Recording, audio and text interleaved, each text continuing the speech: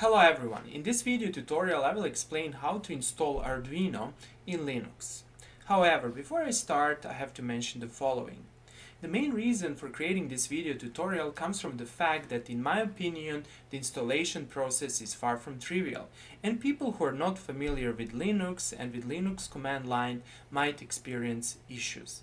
And consequently, to resolve these issues I created this video tutorial. The second motivation comes from the fact that I will be using Arduino together with Linux, and consequently I need to install Arduino on my Linux machine. Also, it took me a significant amount of time, energy and planning to create this free video tutorial and more than 300 video tutorials that you can find on my YouTube channel, and consequently I kindly ask you to press the like and subscribe buttons. Thanks a lot!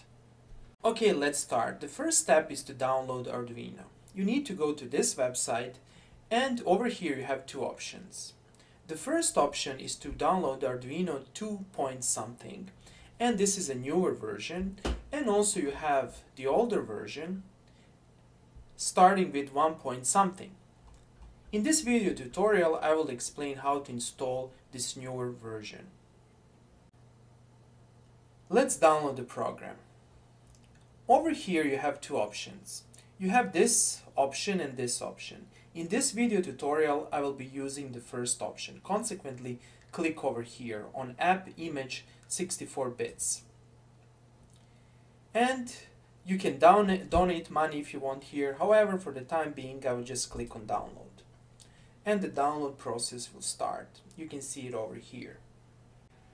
The download process is completed. However, where is our file? Well, our file is downloaded in the download folder. To access the download folder you need to click over here and you need to find the download folder, and here's the file. Now I will change the file name. I will call the file simply like this, Arduino 20 app image, and be careful over here that this extension is app image, and let's rename this file. Next, we will copy this file to another folder since I don't want to install and execute this file from my downloads folder. To do that, open the terminal window. Here it is. And let's see where we are. We are in the home folder and the username is Aleksandar. Okay, let's create a new folder and let's call this folder Arduino. You can call this folder as you wish.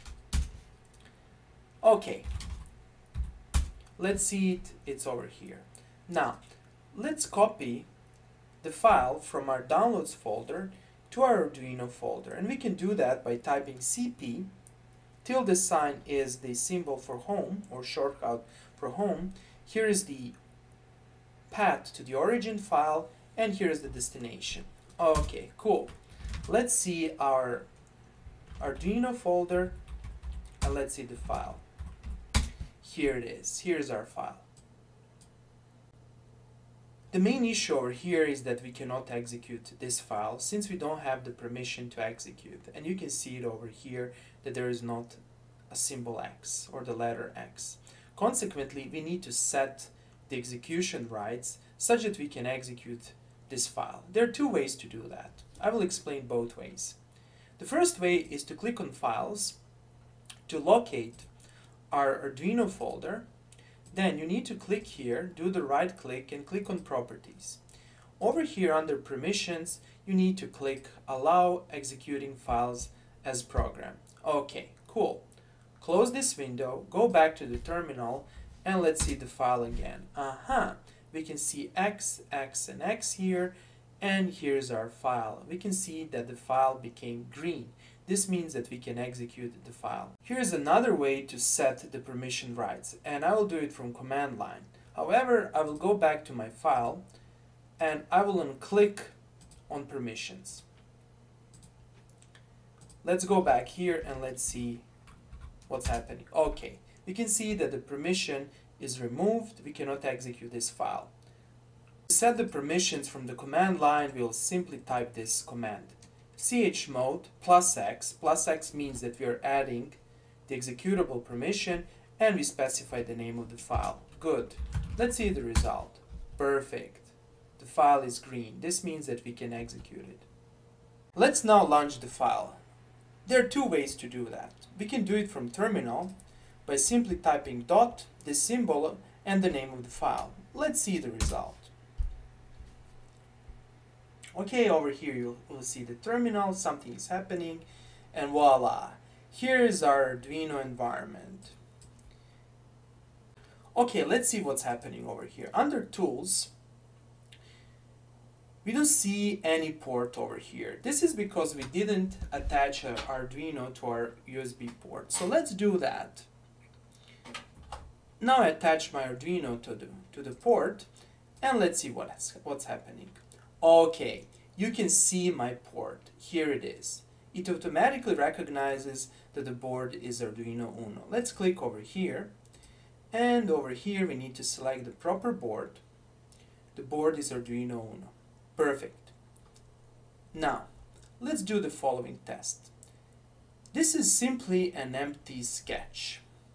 And if everything is set properly, we will be able to upload this sketch. Let's try to do that. We need to click on basically Tools. We don't need to do that anymore. Actually, we need to click simply on Upload. So let's upload and let's see what's happening. Cannot open this device. Permission denied. Failed uploading, upload error, exit status. So there's some permission issues over here and we need to resolve them. To resolve these issues, first close the environment and then go back to the terminal and type sudo user mode, add these two letters, dial out, and the name of the user. The name of the user is my name, Aleksandar. However, in your case, this should be your name or the name that you set as the user.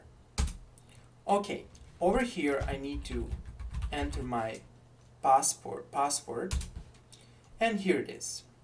That's the first step. The second step is to execute this command. This command will give us the permission to read and write to our serial port, that is, to this device over here. Let's do that. Perfect. Now, you need to restart your operating system or you need to simply log out and log in. Let's do that. I logged out and I logged in again. Let's start Arduino environment again. Open the terminal. Let's see where we are. Let's see all the folders. Here's our Arduino folder. Go to the Arduino folder. And then let's execute the file. You need to type this.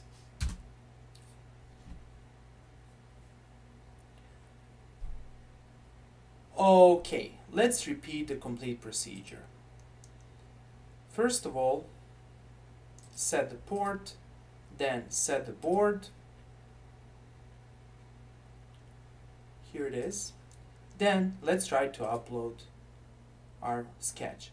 Perfect. Done uploading. No errors. Now let us double check this and let us write a little bit more complex code such that we can verify the complete procedure. Over here in my setup function, I will type serial.begin and I will set the baud rate, that will be standard 9600. And over here in the loop function, I will type serial.println. And I want to print hello world. This is the standard message for people who are learning programming. Okay, so what will happen over here? We will upload this sketch and on the serial monitor we will print hello world. And this will verify that Arduino is properly working. Let's do that. Make sure that your port is selected, that your board is selected. Let's verify the code, make sure that everything is okay, and let's upload the code and let's see the result. Okay, done uploading, nothing is happening. However, to see something we need to click on Tools and we need to open our serial monitor. And over here on serial monitor you can see hello world, hello world, hello world being executed. Perfect. Everything works as expected. Okay, but we are still not done. There is one crucial step that we need to perform. Namely, we would like to click here and we would like to type Arduino over here in order to be able to start our Arduino. I don't want to go every time to my terminal window and in the terminal window to go to Arduino folder and to type .execute Arduino file. I want to create a shortcut over here. So let's see how to do that. To create the shortcut, we will perform the following steps. First, we will start our gedit. And over here we will create a simple script. Here is the script. First we specify that this is the desktop entry. We specify the type. This type is application. Name is irrelevant. You can specify this name as you wish. And here is a very important parameter. That's basically the path to our executable file. Let's verify this path. To verify the path, open a new terminal window and over here type pwd. Here's basically the path: home, username, in my case Aleksandar, and Arduino. Let's see our file. Here it is. And this is the file. Consequently, make sure that this path is exactly the path given over here and specify the file. The file name is correct. Perfect. The next crucial step is to save this file. However, we need to save this file in a specific folder. So click on Save and let's determine the folder. Click on Home. Over here you should find the .local folder. This dot means that this folder is hidden. It might happen that you might see something like this if you click on Home. For example, some people might see this and they cannot see .local. To see .local, do the right click and click on over here, Show Hidden Files. And if you scroll up, you will see the folder .local. Click on .local, click on Share, click on Applications. And over here, you need to save the file. I will call this file arduino.desktop. Basically, this will tell to our Linux, that is to our Ubuntu, that this is the shortcut for the file. Let's save it. And immediately after you save it, you can see that this is actually a script. Let's verify this. Close this file, click over here and type Arduino, and voila, here it is. Here's our Arduino. Let's click over here and the app should start. It's going to take some time because remember, there's a script running behind the scenes. Here it is. Let's now verify again that we can upload the sketch. Click on Tools. Click on Tools. Make sure that the proper board is being selected. Arduino Uno. Get the port over here. Make sure that the port is selected. And after that, you can simply upload your code. Let's upload the code and let's see the result. Perfect. Everything works as expected.